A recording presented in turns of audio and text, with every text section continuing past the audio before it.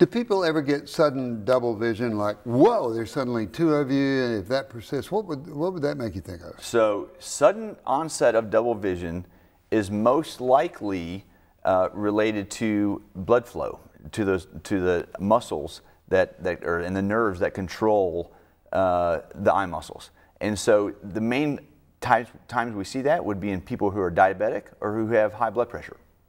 So if you have sudden double vision, see your eye doctor. Can you look at the eye and determine if the muscles are not working good? Oh, absolutely. There's a couple different what are called cranial nerves that can be affected.